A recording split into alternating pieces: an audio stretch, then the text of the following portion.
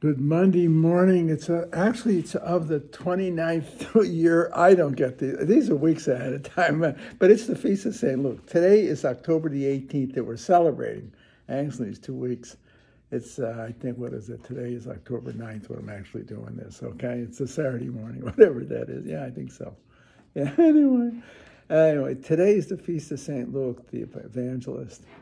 I was thinking about it. Today, actually, at Mass this morning, again, we're using Luke's Gospel account during this period, okay, in the ecclesial year, the church year.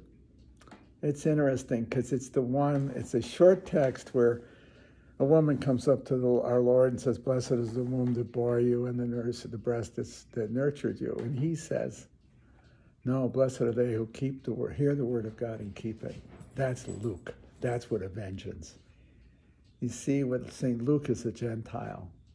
Now, for you and me, we're modern people, postmodern actually, beyond even modernity, okay, if you're technical about it.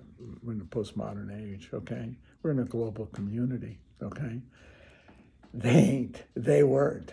What he said is revolutionary. What Christ says is revolutionary, and Luke owns it. He knows it. You see, then you had concentric circles of belonging, as it were.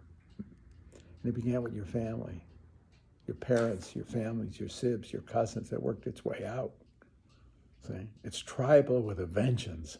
So for Christ to say, nah, it's a matter of belief, not blood, is revolutionary. It's the difference between Christianity and Judaism. Judaism is beautiful too. I know if I sound like I'm critical, I am not. One of my biggest disappointments in life is truly I got my DNA tested hoping I was part Jewish. 1%, that's all I am. Daggone it. I thought I was at least 20 or 30%. Actually, the Nazis thought we were because in Italy during the war, they went after my people. They thought we were Jewish. That is a true story, okay?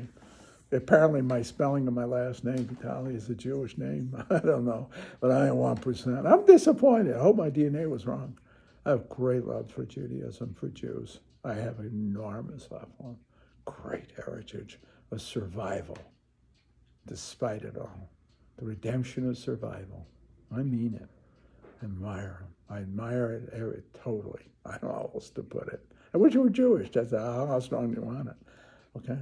But here in the story, you see, Christ does not call us to the Jewish story. He calls us to global. We're not a tribal religion. It's not, you can't test it by your DNA. It just doesn't work. It's a matter of faith. It's a matter of faith.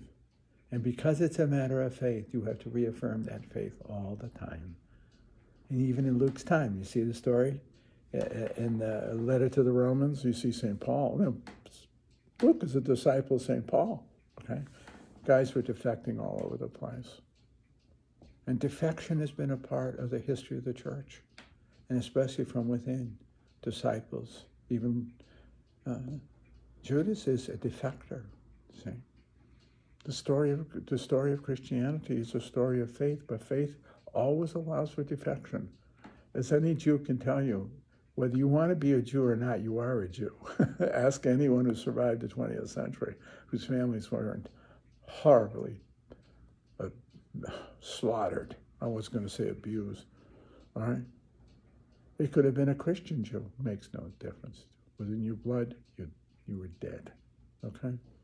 Extermination by blood. That is not Christianity. That's Judaism. You see? Christianity is based only on faith alone. See? Hence, in a way, it's more fragile. Why? Because it requires constant reaffirmation of our beliefs. When I see the story, it's very tough for me when I think about it a lot. I wish I could look to family and friends of both past, present, childhood friends, all the way to the present, who are still my friends. Okay, I'm not dismissing at all. In fact, quite the opposite. And even, I think, within my family, we're still believers, but are we really deeply believers? I don't know. And my friends here, my students, you'd be surprised how many kids, 18, 19, have given up the faith. And it's my experience at St. Louis University, which is a Catholic school, so they're coming here because of the Jesuit tradition, okay? How many Many have already lost their faith. You just have to sit in my class. Whenever my papers, I always, in my philosophy of religion class, I ask them one question, answer it. Does God exist? You'd be surprised the spread of answers and how so many the answer is no. And I would say more among Catholics than non-Catholic Protestant Christians. More. But when you see it affirmed, it reminds me of Luke again. It's fierce. It isn't casual. It's not cultural belief. They chose it. I see that. One of the most powerful kids in my class, a young woman who'd been through it all, lost her faith, but regained it out of the horrors of her life experience, and I mean horrors. So it's not piety on her part. It's a profound commitment of belief. She's a witness to it. You have to be there to see it. That's the truth. So I'm seeing the two elements, the two extremes in my own life. I've seen the defection from the faith for so many of the kids, the people, my friends who we grew up with. And even those who remain believers, are they committed believers in the sense of really being totally committed to to Christianity and Christ? Or is it on the edge? I don't know. I saw it in the monastery, how many men left the outfit. Not because they wanted to get married, some did, of course, but many because they lost their faith. I'm talking 40, 50 years ago. That's the truth. You don't blame anybody. Some of the best term papers I get are papers from my students or papers from those who don't believe. They're powerful things. But then you counter that with the kids who do believe. This young girl, Anastasia, she'll match up with anyone because she's been there. She's tasted that bitterness. She's tasted the atheistic emptiness. And she reaches for God in belief. You have to see it. It's a marvel. I've seen it in more than one kid, but Anastasia stands out for me. I said to her, Anastasia, she's a great writer too, but she's a really smart kid. I said, Anastasia, you're going to make a difference. You're going to make a difference. You're going to impact the lives of people. You're gifted. You're special. That's the truth. See? It's like Luke, you see. Luke impacted the world because he believed. I remember back in the 60s, whatever this is worth here, most of us, my age, I'm 80 next week, okay? We grew up in the pious 50s. We grew up in a cultural Christianity. By the 60s, that was up for grabs. Even within the heart of the monastery, right within the core of committed believers. You can't get any more committed guys in a monastery. You want to see the defection. Because they stopped believing, the conventions fell apart. And they should have fallen apart. They were hollow and empty. When I look back, I want no part of that silly piety of the 50s. I absolutely reject it. I reject it right along. But I remember in the 60s, I had to make a choice. I was stationed in Jamaica at the time. I remember where I was. And that was between 64 and 65. Around that time, the council had a massive effect on all of us. And I said, do I believe in Christ? Not the rosary, not Blessed Mother. I'm not taking anything away from them. Do I believe in Christ? And I made an act of faith in Christ, just what Luke is saying. Been there, got the t-shirt, wearing it. That's the truth. That's the truth.